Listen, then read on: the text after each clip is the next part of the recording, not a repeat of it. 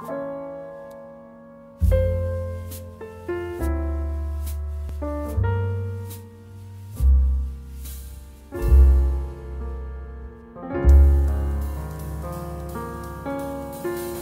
would like to call this public hearing to order.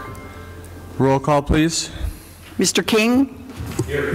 Mr. Schuster? Dr. Rothchild? Here. Mr. McAndrew? Present. Mr. Donahue? Here.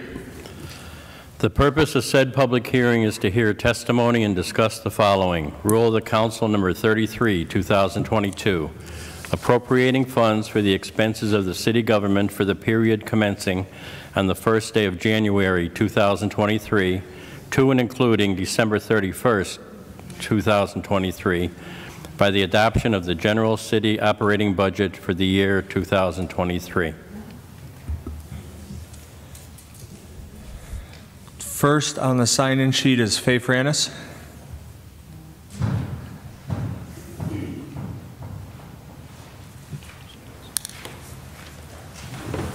Faye Franis, Scranton. We're here at a public hearing about a budget that isn't really the real budget. The real budget is when you amend it, and that's the budget that you pass on November 29th if it's passed by then, because Kyle has to leave to do his new job. So it's being rushed. So here's the thing. Why are we having a hearing on a budget that isn't the real budget? We should be having a public hearing on the actual budget that's going to be passed.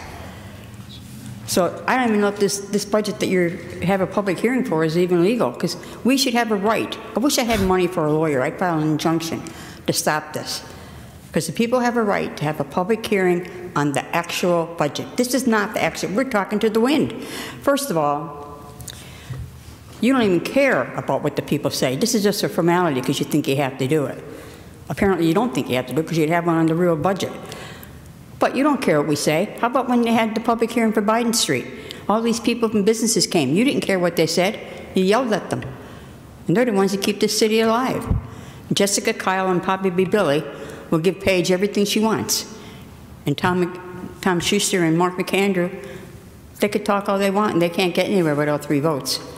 So during this budget hearing, Kyle, you even missed a meeting during budget time. To me, that's inexcusable. Paige should have been here last week, and she wasn't here. Take, for example, DPW, $80,000, a raise up to, from $61,800 to $80,000. Last year, Tom Preamble, and for years ahead, he was the DPW director. He was probably the best director the city ever had, and will probably ever have. But he got an $1,800 raise only.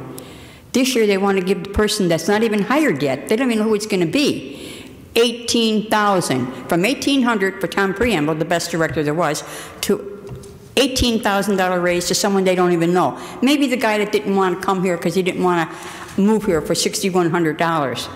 He didn't want to go through the waiver, but he's going to wait and see if they get the raise. Then I bet he's going to come. And that's another thing. Nobody should be working in the city of Scranton if they don't live in Scranton. They get 6 months to move in, but you don't follow that either. You don't follow any laws. Let me see if I can see this.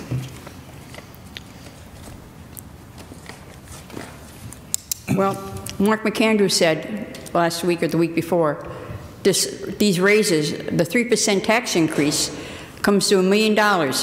And these raises and these new positions come to $1 million.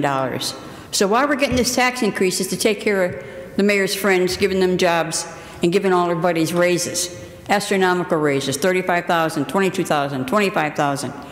For what? Why do we need all these people? We don't need them. So I don't know. We're just here for no reason at all. Because what we say does not matter whatsoever. You don't even have, like Joan was saying, and she'll talk about it, you don't even have the union contracts done. So there's going to be a big hole in the budget. What are you going to do about that? Contingency fund is for emergencies, not to fill in the budget for firemen and police. You should put a certain amount in the budget for that, but you didn't even mention that. Another thing you don't care about. So we're going to be in the hole. So I don't know what you're going to do. But I don't think this budget should be rushed. I think there should be another public hearing on the actual budget, but we can't because Kyle has to leave. And then what? We're going to pick somebody else, and if we don't have somebody else in there, Mark and Tom will be against the other three, or two and two is tie, so I think the mayor breaks the tie. So we can't win anywhere here. So since we can't ask any questions at the public hearing, maybe I'll ask them at the regular meeting and get answers. Thank you. Thank you. Next on the list, Joan Hodowanitz.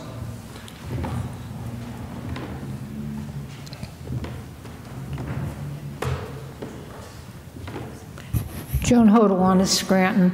Faye, been stealing my thunder. I just want to mention again that I am concerned that we have two major union contracts unresolved, police and fire. And as I was thinking about the budget this morning, I was also thinking about the Ufberg firm, that's our labor council. And if I recall, we put out a request for an RFP, I believe it was, when he got hired.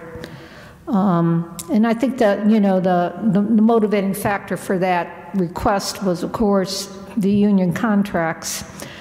But early next year, I'm going to ask the controller for how much money did we pay the Ufberg firm for calendar year 2022.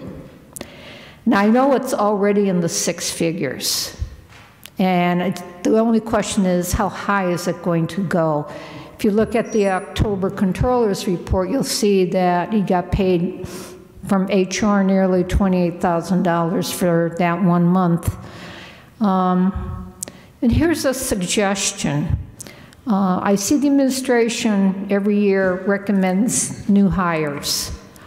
Why don't we hire a labor council that works full-time for the city and handles not only union contracts, but all the labor issues? We could well afford to pay that person six figures if we're paying the Ufberg firm six figures. Why don't we have someone working for the city full-time, that we don't have to wait until 6 months before the contracts expire to try to hire a labor council? We should have someone on staff, and you would save the city, I think, a neat pile of change. And I also have to agree with Faye that I know the answer is going to be, well, if there's an issue with the union contracts when they're finally settled, and it's not going to be this year because they're going to arbitration, that you would use the contingency fund. That contingency fund should be for unforeseen emergencies, and that's not what the union contracts are. We have a long history, we know what to expect. Contingency fund, like we used earlier, $110,000 to pay the electric bill, which we could not foresee was going to increase because of inflation. You couldn't have known that a year ago. So I strongly recommend that, and I would talk to the mayor. You should look at hiring a labor council. How many lawyers do we have in the law department? Got to have at least 5 or 6. Is that not correct? Full-time, there's currently 2, and then there's 3 part-timers currently. Well, I still think not saying what's yeah, I'm still saying though the city would save a great deal of money if it had its own labor council, and you wouldn't have to pay them $50,000. You could pay them $200,000. You'd still save money over what we're paying the Ufberg firm. So let's not be penny wise and pound foolish. Let's get the staff we need so that we don't have expired union contracts. Do you realize at the end of this year, that's 1 year that we didn't have those contracts, that they're working without a contract? No wonder they're going to arbitration. And if you look at the history of the city, I don't recall any time that the unions lost during arbitration. Thank you. Thank you. That exhausts the sign-in sheet. Would anyone else like to address council regarding the 2023 operating budget?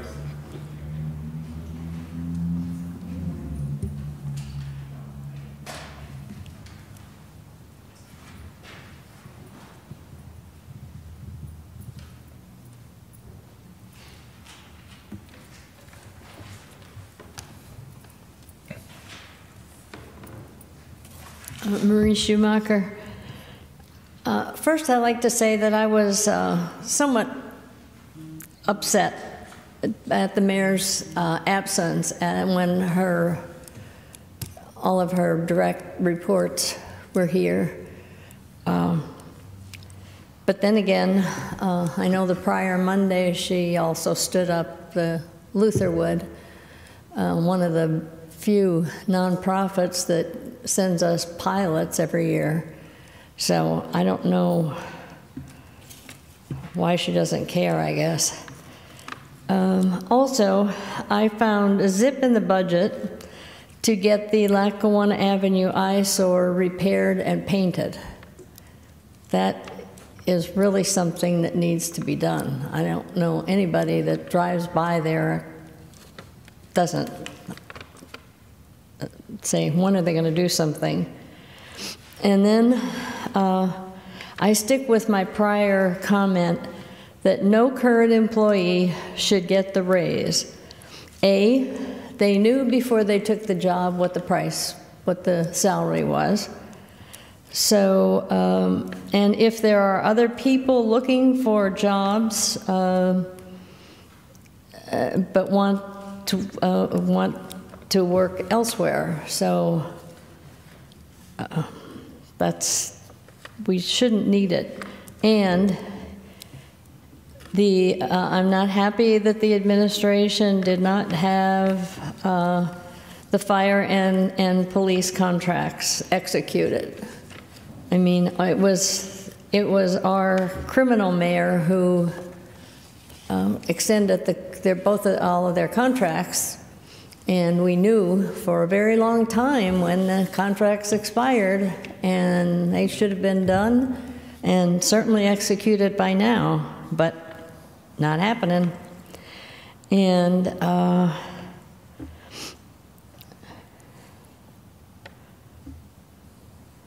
I was sort of disappointed that again, when the other people were here for IT and those,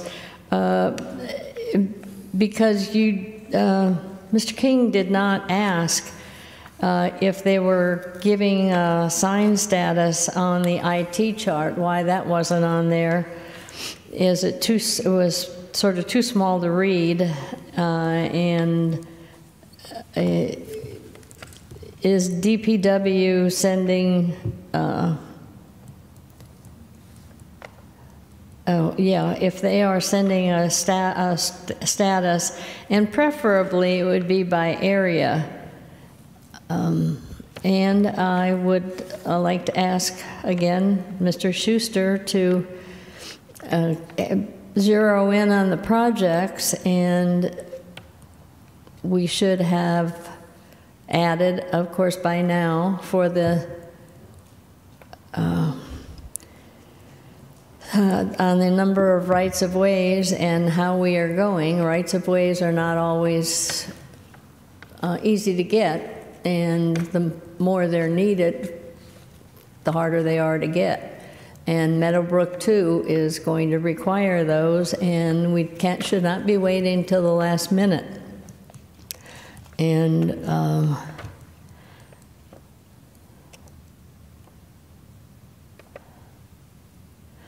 then, yeah, just sort of off the cuff, and nobody has said specifically why the raises are needed and what they are going to do for the city.